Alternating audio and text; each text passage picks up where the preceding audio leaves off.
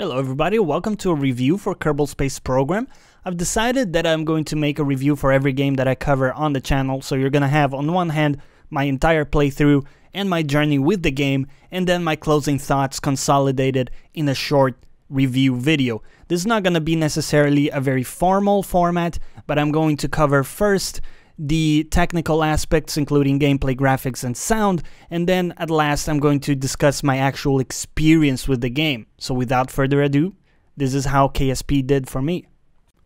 This game is the material answer to the question, can you make rocket science fun and accessible? And the answer to me is yes, they have achieved that. And the way they have achieved it is by providing you an adequate level of abstraction, enough so that you don't need an actual degree in rocket science, but rather all you need is an analytical mind, and you can jump in and start doing your designs and just incrementally improve in order to achieve your goals.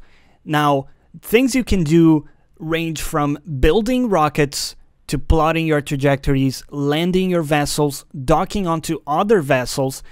As you can imagine, there's a lot of planning that goes into that, and each step on the way has to be worked out almost on your own. There is some tutorialization in the game, but it's really just a guideline, and most of the learning experience is up to you, and it's a very rewarding experience. The obstacles in this game are absolutely real and usually cannot be circumvented by just better gear or having access to better parts. Instead, you need to improve your knowledge and understanding of the different systems in the game and mechanics, everything involved in it. Once you do, it's so evident that you've gotten to a new plateau of skill that it really makes it a very rewarding experience. For example, getting into orbit at first seems absolutely daunting.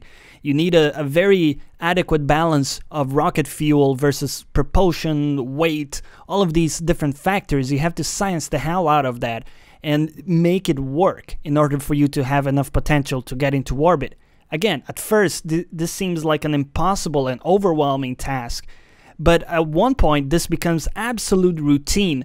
And the simple fact that is such a visible and evident progression in terms of skill, knowledge, and understanding just makes this an incredibly rewarding experience to go through, because again, you can very visibly see that you've gotten to a new plateau of skill and understanding. This, coupled with the progress in terms of getting to different planets, seeing different planets, landing on them, just makes it a very, very enjoyable experience. There's also a huge mod community in this game, and a lot of the mods circumvent most of the issues that the game has. Anything ranging from UI tweaks to actual new parts that you can integrate in your designs, all of that adds an immense amount of variety and just overall enjoyment to the game.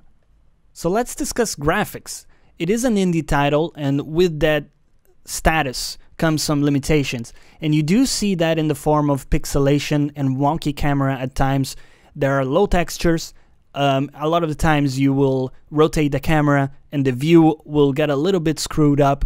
Those are present, but they were not issues that detracted from my experience whatsoever. I was very immersed despite all of these issues. In fact, some of the views were absolutely incredible. You had stellar landscapes, sunrises, and just the sheer fact that you can see a planet, approach it, and then land on it, and the views and everything in between are just actually amazing. I'll also say kudos on the propulsion particle effects. All of those were really well done, and I was impressed throughout the entire title. Another issue the game has is limited rocket parts are available in the base game. This is largely surmounted by the fact that so many mods are out there and they generally work very well. You can integrate all of those different parts in your own designs and really make the vessels your own. And now to talk a little bit about sound. Of course, this includes music as well, and the music is very lean in this game. It does come out when you're in outer space, but this is erratic at times, and there will be moments where the music should have kicked in, but it hasn't, and there's this long, awkward silence. For that particular reason, in my playthrough, I've actually turned off the music in the game and used my own, which in hindsight, I guess, is not a great testament to the quality of the music implementation in the game. However, the actual game sounds are really well done, and anytime there was propulsion happening, that felt real and very immersive. The different rockets had different enough sounds, and it was accurate to the point where I actually felt I was firing a rocket. So moving on to my closing thoughts and my overall experience with the game, I think by this point it's abundantly clear that it has been very positive, and I do have a full playthrough on the channel. You can go to that, you can go through the journey with me and see what you think, or play the game for yourself. But really, this is a game that fosters creativity and ingenuity to a really incredibly high level. I haven't actually seen this done in any other game that I've played so far. It really is a game that does not hold your hand, and even though it gives you a little bit of a framework with the missions and a little bit of a guideline what you should be doing, it really is up to you to forge your own narrative, your own story, your journey, set up your own goals, and everything in the journey towards those goals, even if it's a step back, is a key part of your story.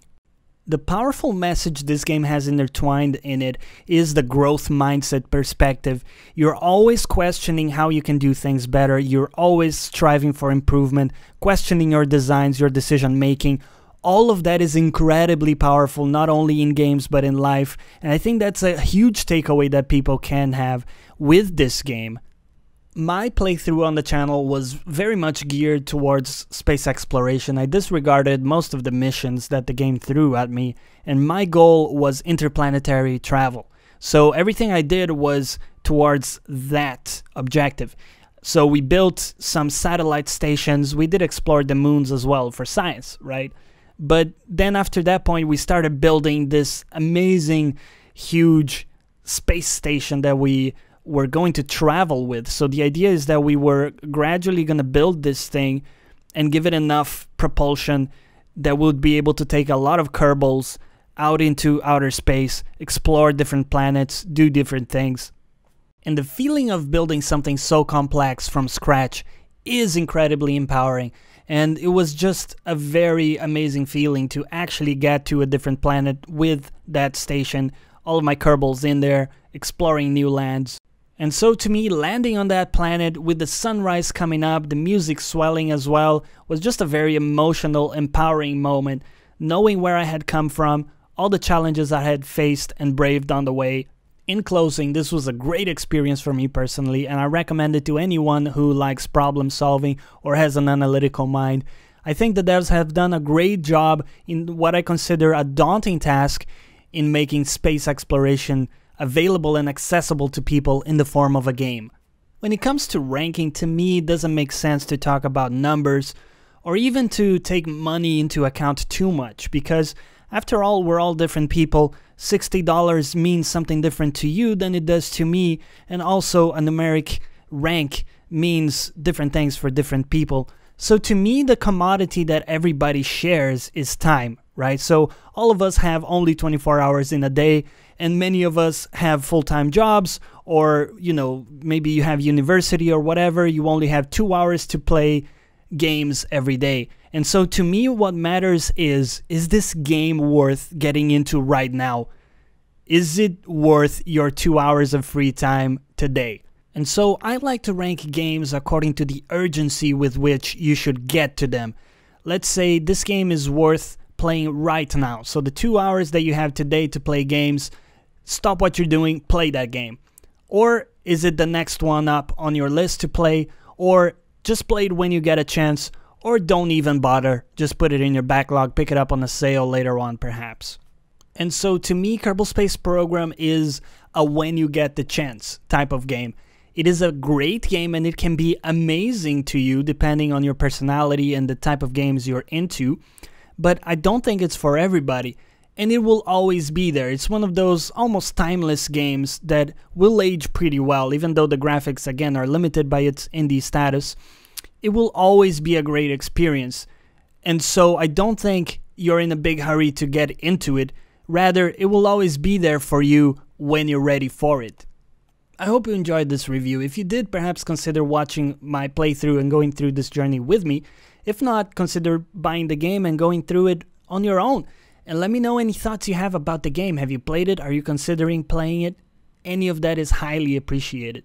Thank you ever so much for watching, and as always, catch you next time.